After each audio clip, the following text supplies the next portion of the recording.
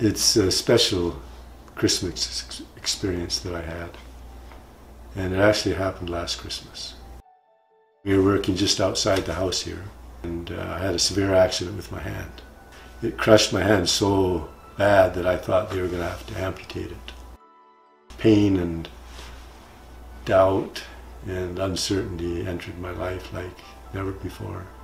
One evening I reached out to Heavenly Father and I asked Him to come into my life a little more and help me to overcome these 3 obstacles, and He did. The pain and doubt didn't completely leave, but my pain medicine went down to just about nothing, and my time in the hospital seemed to fly by. And then the day before Christmas last year, I was scheduled to have my last surgery on my hand. And finally at 8 o'clock that night they came in and told me that the operation probably wasn't going to take place until after Christmas. I prayed some more and I know my family was praying for me so that I could be home with them on Christmas Eve.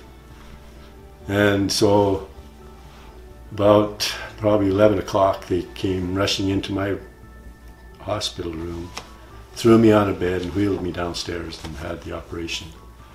So at 2 o'clock in the morning they put the last stitch in my hand so I might be able to go home the next day. So to make a long story short, and a few miracles later, I finally walked through the door of my house at 8 o'clock that night and surprised my family. They didn't know I was coming. And it was the most wonderful experience that I'd ever had. The feeling of Christmas was so strong in my heart. And the next day I gathered them all together in this room here, and I told them, I says, I don't want in the future when you look at my hand, I don't want you to see the ugliness of all the operations, but I want you to see the miracle that took place and how the Lord can come into our lives and ease the pain and wash away our doubts, which He did with me.